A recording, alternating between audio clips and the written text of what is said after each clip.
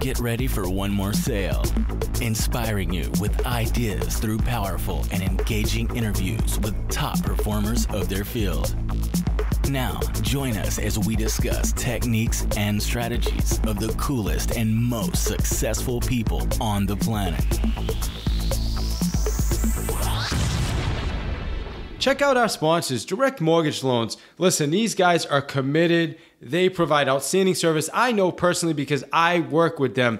They are also licensed in 22 states, so make sure you check them out and see if they can do work with you. Listen, they not only will take amazing care of your clients, they're based on building lifelong relationships with our buyers, our sellers, as well as us as realtors. They're looking for partners, and they're providing the best resources, training, and knowledge the industry has to offer. So if you're interested in partnering up with somebody that's really innovative, check them out. Their website is directmortgageloans.com, or you can reach them at 888-604-2525.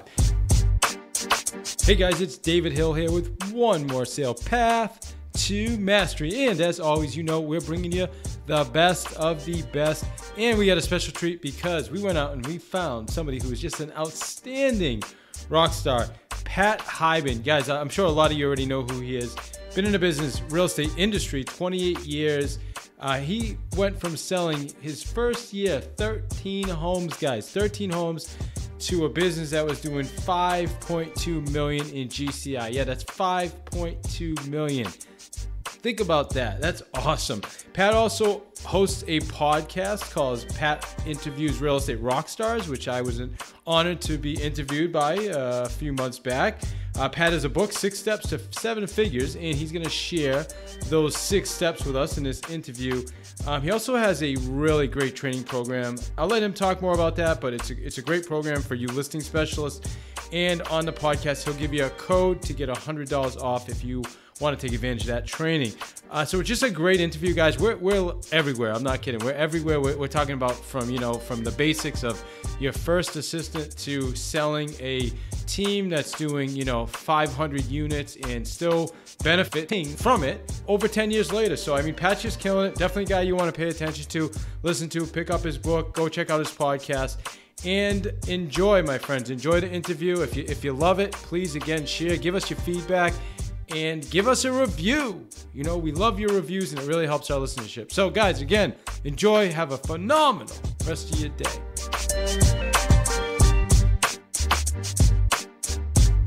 Hey guys, it's David Hill here with one more sale, Path to Mastery. And as always, man, we are finding the top talent, the rock stars. And this week we are nothing short of brilliance. We are with Pat Hiban, and Pat is out of the Maryland area. Pat is a 28-year real estate veteran. He's not selling real estate anymore, but yet he's still reaping the benefits from a real estate team that he sold years ago. He'll talk to us about. He's an author of an awesome book called 6 Steps to 7 Figures. I know he's part of a really cool mastermind. Just got a lot of really awesome things going on. So just honored to really have Pat with us today. Hey, what's going on, Pat? David, hey, thanks for having me. Yeah, definitely, man. Like I said, it's an honor. I've been wanting to pick your brain for a while, so thank you. Before we get started, though, please fill in some of the gaps for our listeners. I mean, who are you? How'd you get started? Tell us about yourself. Okay, so basically I got into real estate at 21 years old. I did go to college. I averaged to below average in school. I graduated college with a 2.6 with a degree in sociology. Had no idea what I wanted to do. I found that the path to government work took a long time. I couldn't even get a job as a guidance counselor or a probation officer, anything that I thought I could do with sociology. I basically took a job selling real estate, and it was not, and I'll repeat this, was not by design. It was just kind of like I needed money. I knew that commissions were bigger than friends of mine that were selling Xerox machines and phone systems and other office stuff, making $200-$300 a sale. And I had seen that you could sell a house and make, $3,000 rather than $300 a sale or $30 a sale. And some of these guys I went to college with were selling things and making smaller commissions like that. So anyway, so that was really the logic behind it, and then so I said, okay, well, let's try this out. And first year I sold 10 houses, made $13,000. And then from there, it just kind of went up and up and up. Best year ever. We did 5.2 GCI, 1.5 net income, 508 houses sold, $203 million in volume. So, we did that for a couple of years. Then in 2010, I wanted out. So I got my partner, Mike Sloan, who had been with me at the time, like 7 or 8 years. And him and I worked out a deal. And I got out of the business, wrote the book, went on book tour. And now I have my own podcast radio show. Pat Hiban interviews real estate rock stars. And I have a new company called Rebus University, which is an online learning platform for real estate agents and for salespeople to learn how to essentially crack the code, the things that they might not necessarily talk about in a class that your broker is teaching or in a class that your board of realtors is teaching. I'm trying to teach that online. So that's it in a nutshell. Hope that wasn't too long. No, that was great. So we appreciate that. Now we know you a little bit better. So first thing I want to talk about, so you told me, you said your first year in the business, you sold 10 homes. And then all of a sudden you sold your team. How many years later? Was that 18 years later in the business? No, it was beyond 20, I'd say. So this is 28th year, and so it's about 22 years in. 22 years. Awesome. And you sounds like you did, I think you said was it 5 million in GCI or 5 million in Okay. 5 million in GCI, yeah. So those are tremendous numbers. So think of somebody that's maybe newer in the business, or even somebody that's been in the business for a couple of years. When you think about, okay, I went from my first year doing X to ridiculously high numbers. Looking back now, what would you say would be the one thing that you would tell someone? Someone says, okay, I want to get to that place. What would you say to somebody? I think that there's this misconception nowadays that there's all this free lunch out there, that you're going to make money no matter what, that everything you touch is going to turn to gold, and that everything is easy. And I think that going into this knowing that that's not the case, going into this knowing that it may be simple, but it's not easy, right? It may be as simple as, busting your ass and working hard and focusing. Yeah, that's simple, but that's not easy. So I would say that's what I did. From day one, I treated it as a job. That first year in the business, my first full-time year in the business, I probably worked harder than the majority of the agents in my office, if not all of them. Even though I only sold 10 houses and the top agent might have sold 35, I probably worked harder. And why was that? Was it because you were focused on the wrong things, or you were just trying to learn the business? Why would you say you worked hard? Yeah, it was, it was a growing curve, Also, I was working a lot of buyers. I didn't understand listings. Wasn't until about my third year in, when I took Floyd Wickman's Sweat Hogs course, that I learned that I needed to be a listing agent. And I remember that I told you I made 13 grand my first year, 27 my second year. Third year I made 87. And so almost tripled it my third year. And it was only because of one thing, and that was because I started just focusing on listings. I just decided, okay, I'm going to be a listing agent. I still took buyers, don't get me wrong, but I didn't use them as a crutch. I knew that I could just get listings. And what happened was I started taking listings in a much higher price range than I was getting buyers. So I started getting fatter commissions just because I was going after listings rather than buyers. And then don't the buyers show up too, Pat? I mean, when you start taking these listings, then all of a sudden you've got buyers calling on you. Yeah. Calling on your $800,000-$900,000 listings or whatever. Yeah, sure. Absolutely. Buyers are a byproduct of listings. Absolutely. So what, if you were going to say, to the guy that's listening, they've been in the business for whatever, 3 years, 5 years, 8 years, makes no difference. And they're like, wow, I can't even comprehend doing 5 million volume GCI. I mean, what would you say to that person? Like, what should he focus? Are you saying just listings, or what else what else would you tell that person? Yeah, that's great. Okay. So first of all, I think that, and this is just my opinion, and this is just what I did. Okay. I was always more apt to pay someone a salary than to give someone a deal. Not that I didn't have agents. I mean, at one time I had 17 buyer agents, but I still was always heavily staffed. I would always rather pay, like when I had listing agents, I had 3 listing agents. They each were getting 20% of the commission, and I would get 80%. And then I would have, the rest of that 80% was used, or some of it was used to pay somebody who was a solid person to make sure that the customer was happy. And I spent my whole career that way, where I was kind of always overstaffed and under-agented. And I think now there's a lot of agents the opposite. They have over-agented, for lack of a better word, and understaffed, Let me stop you for a second, Pat. So you said you were paying this person. So what is this? Is this person what is that, a client care manager? Who is this person? Yeah, David, it was a client care manager, somebody who would, always pick up the phone on the first ring, and someone who would always get the answer they needed. So is that, and I love that we're having this conversation, because this is actually where we are in my team right now. And I think this is the step where I'm sure a lot of people can relate. It's getting to that next level, breaking through that ceiling of, being stuck at that, 90, 100 transactions. Client care manager. So what does that look like, if you're willing to share that with us? What does that person do? Well, I believe that let's just say it's just you, right? And I think that you really shouldn't have an assistant until you're doing 3 to 4 deals a month, right? The 35 to 40 houses a year. The person that you get first is a right-hand person. It's an executive assistant, right? Someone who can spit nails, right? Someone who is really solid, can answer your phone and be you, and not frustrate the person that they couldn't get the answer they wanted. If they don't know the answer, they tell them, I'm going to call them right back. They get the answer within a couple of minutes, and they call them right back. Someone who's going to make everybody that calls in happy. And that would just be your right-hand man, your executive assistant, right? Then the second hire would be a courier.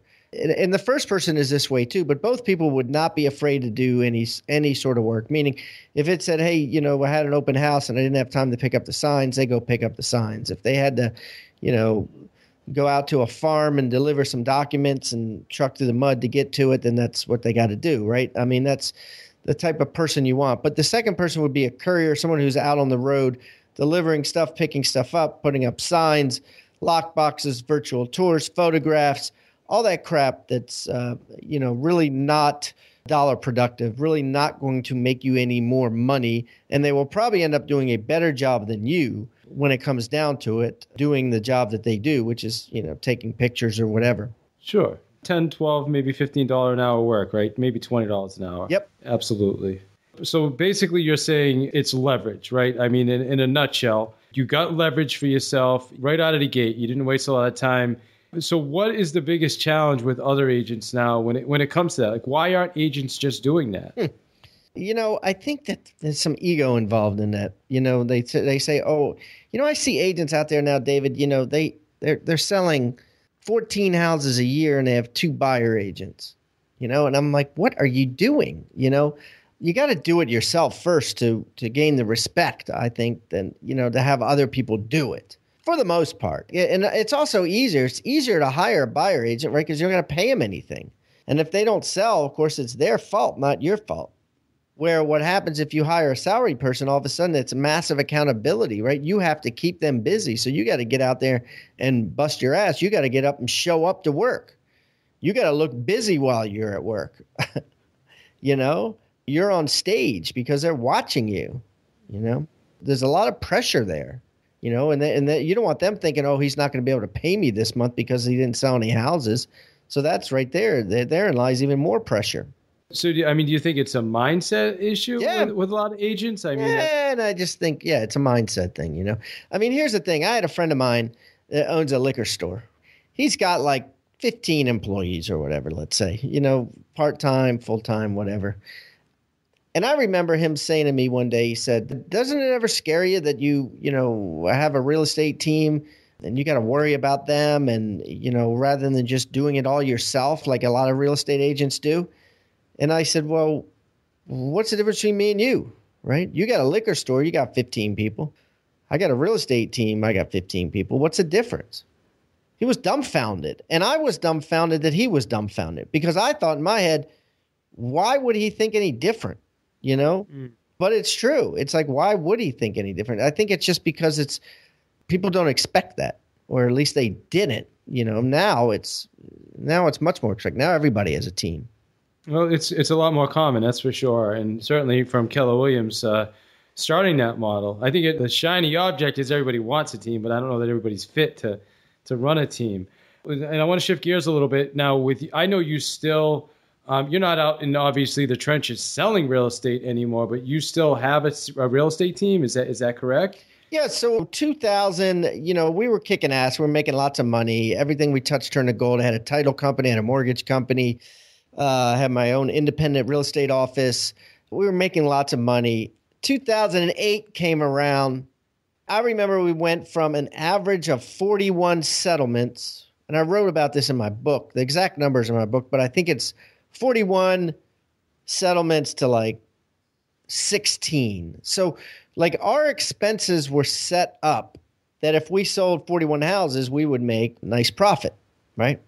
But as soon as you drop down to like 35, you come to break even. And as soon as you drop below 35, you come to losing money. And so we dropped well below that, like over a period of a year, right? Just like all of a sudden, right? The market just stopped. Like what stopped was the number of transactions. It used to be so many transactions that you could reach out there and grab. And then all of a sudden, the number of transactions became a third, 33% of what it once was. And so you couldn't reach out there and get the same amount of transactions that you could reach out and get before. So anyways, make a long story short, we spent a couple of years crawling back from that. I fired 22 people one year. I had a bunch of agents leave and go to competitors and things like that. It was very disheartening couple of years. 2010, I finished writing my book. And I said, I really want to just go on book tour. I want to be an author. I don't want to do this crap anymore. It's been 22 years. A lot of my top people left. One guy that was I had two people left that were, have been with me a long time, Mike and Janice, two loyalist people I've had. And they were both with me. And I sat them down and said, who wants to take this over? Because I'm done with it. Janice, she was older. She was looking at retiring a couple of years anyway. She goes, I don't want anything to do with it, but let Mike run with it. So Mike ran with it. I worked at a deal. Basically, he bought the company. At that time, we really weren't making much money. And he bought it for the book value, which simply means basically the way I figured out book value is I just took what was in the account and cut it in half, and that's 50% of the book value. So I had him give me 50% of the book value, half of what we had in our operating account. I took out the other half as my profit for selling it. He got a 50% ownership in the company. And then I took 10% off the top of any agents that were there as of that date. Any commissions that came in as of that date from agents, I get 10%. Still to this day, people like Janice or anybody else that has been with us since then, I get 10%. And then anybody new who came in, we both get 10%. So we take 20% off the top of anybody that's come in since the merger or since he bought it. I get 10, he gets 10. He's on a 70-30 split, so he's on a high split with buyers and sellers, so he still likes to work a lot of the buyers and sellers. It's what he likes to do. And then anything that's left after the 10% have been paid and his split has been paid on his, we split 50-50. So we get a profit loss every month, look at it, and if we don't make a decision, we each take $5,000 out of the kitty. If we do make a decision, we might make a decision, say, hey, let's take $10,000 each, or let's take $12,000 each, or whatever. Depends on the month. Or some months we might say, let's not even take the 5. But nonetheless, our goal is to try to maximize what we take out every month. And that's it. And that's how we run the business. It's been very successful for both him and me. He's brought it back to over 300 units. I think we got down to like 135 units. Now, last year he did 306 units, I think.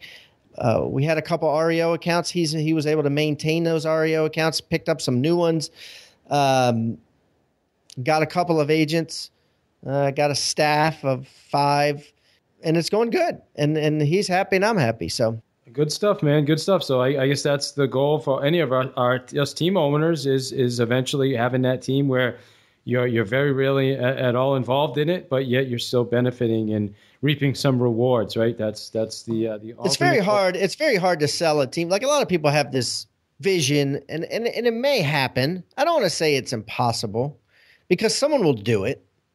Okay. But I think it's not as easy as everybody thinks. Everybody thinks they're going to have this team and they're going to sell it someday for $1 million. But at the end of the day, most agents, unfortunately, are broke. Even the top mega agents that you think are, billionaires are broke if you pull the curtain behind them. And they can't afford to write you a check for 7 figures. So, if you can get a couple of years of referral fee out of it, that's awesome.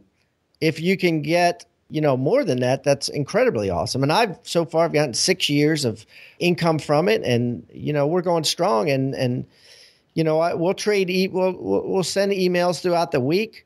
I have another house. I live in South Carolina and in Maryland. I have 2 houses, so I go back and forth. My wife and I go back and forth between the 2 states. Everything's done via email. He runs everything, but we still communicate. We'll talk on the phone once every 2 weeks or so. If I'm in town in Maryland. Like today, I'm talking to you in the real estate office, so I'll come in here and, help boost morale and talk to everybody and be involved and stuff like that. But I'm very liberated from it. It's not my company anymore. I don't talk to any clients. I don't participate in any marketing. I think that's how most agents stay attached is through marketing and through clients, right? If there's a mad client, they're never going to get me.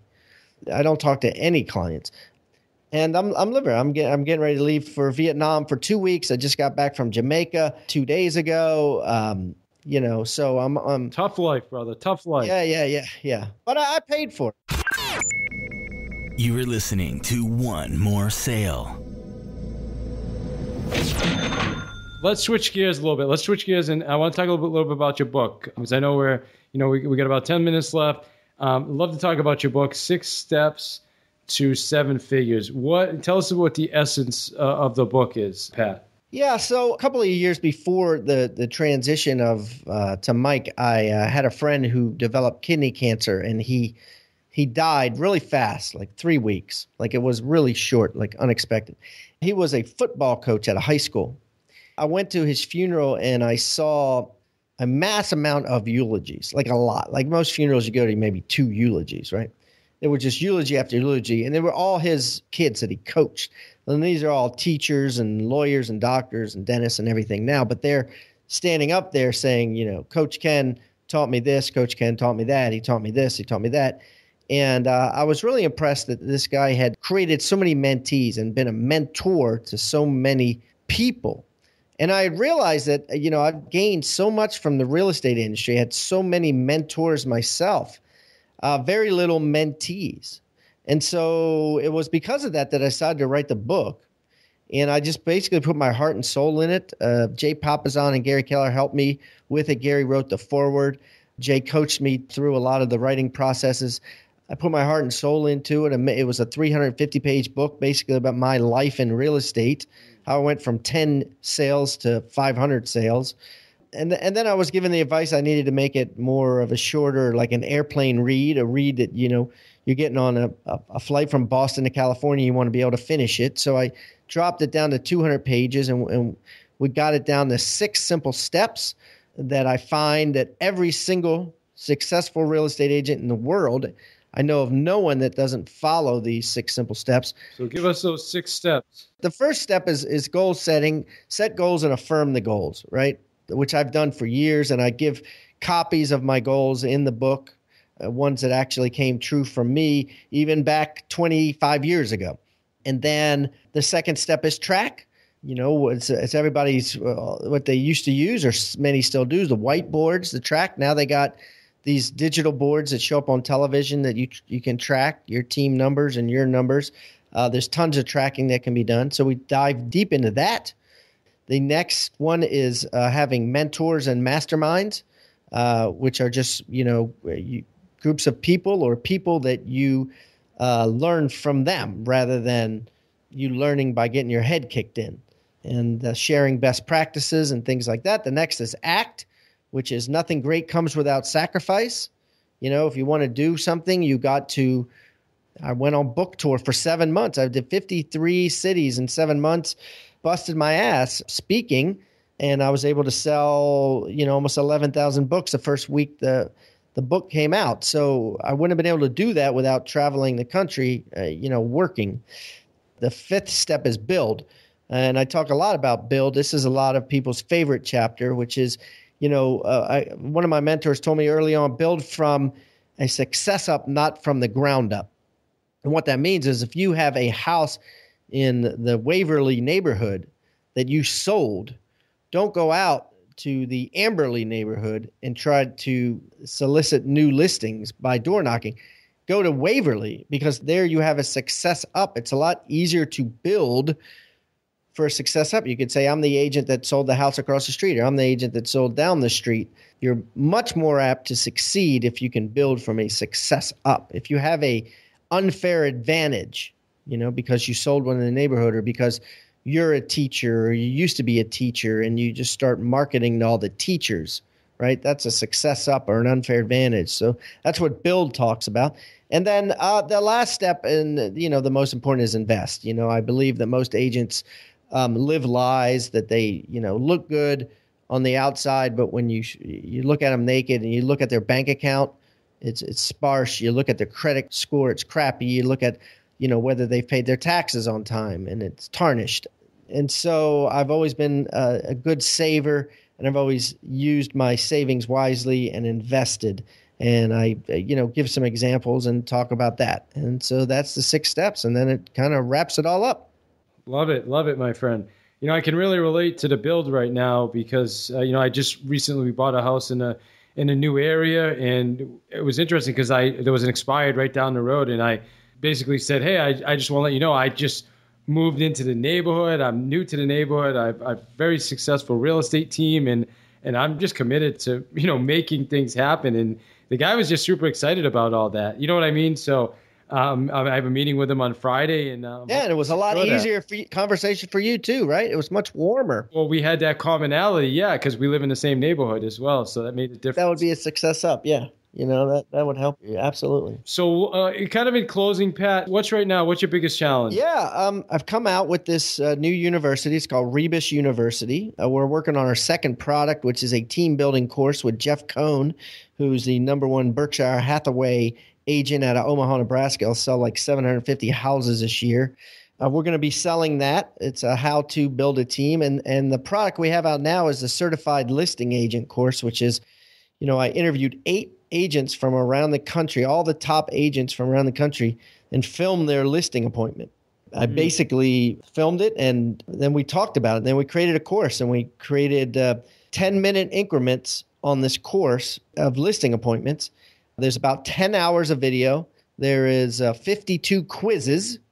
And then when you finish, you get certified and you get a certificate and you get the CLA designation. And it's a tough course, but once you take it and you complete it and you get an 80% or better on it, you're so much more confident and so much more apt to win a listing than if you didn't obviously go on the course. And anyone could get it. It's at rebusuniversity.com.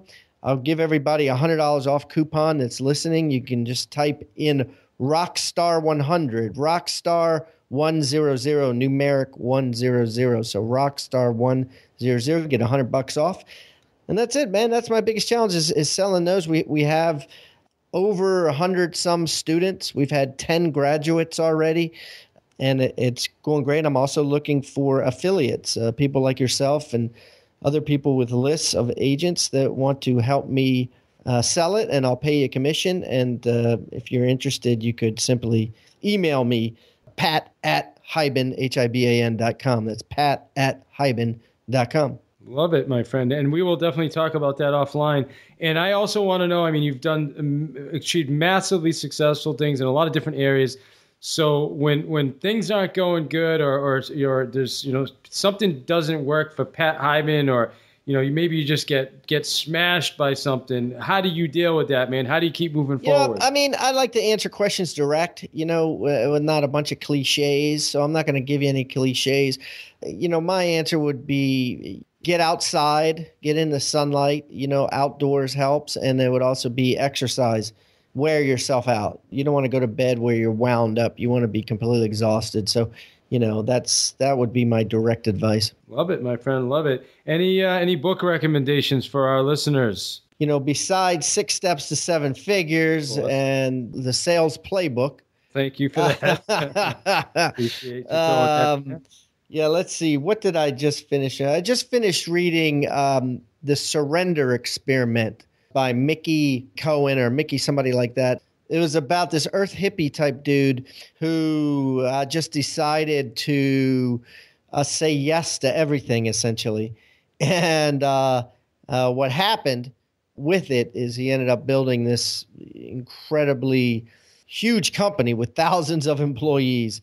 And so it's the story of that. It's called The Surrender Experiment. It's about surrendering, not having to be in control of everything at all times. I think we all suffer from that, myself included. So it's interesting to go around now thinking about that, I don't know if I agree with him 100%, but I do agree with him in some aspects of some things are not worth even responding to. So I've been much better about just letting things go and be like, I just surrender to it. It's not a big deal. Yeah, I love that mindset. So in the final question, my friend Pat, and this is for every podcast, the final question is, what is the one thing that you want them to take from your interview on their path to sales mastery? What I would like people to do is focus on horizontal income.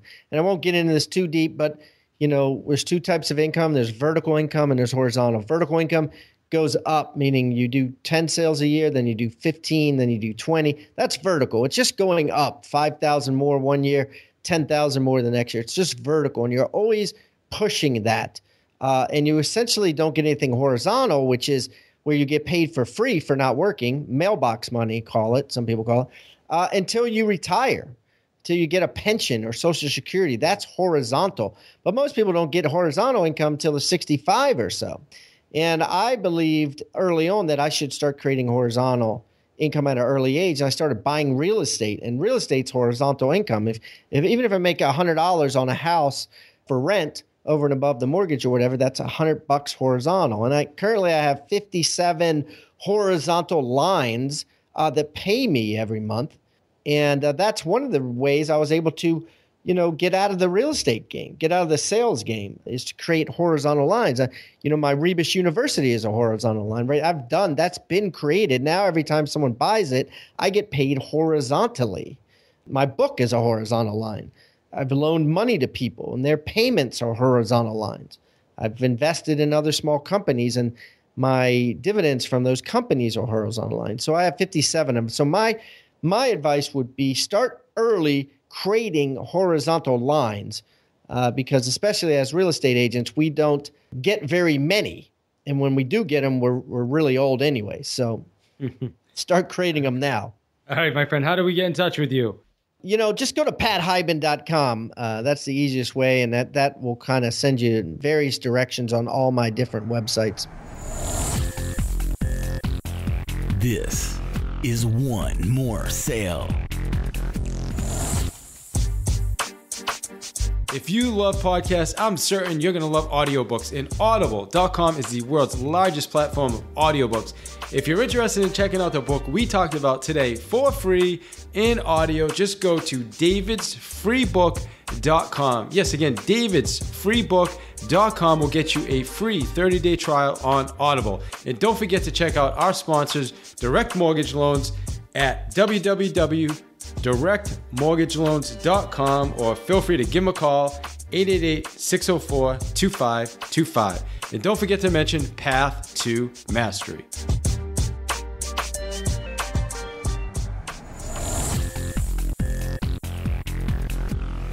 You are listening to One More Sale with your host, David I. Hill, author of the Sales Playbook. Get your copy at www.thesalesplaybook.net.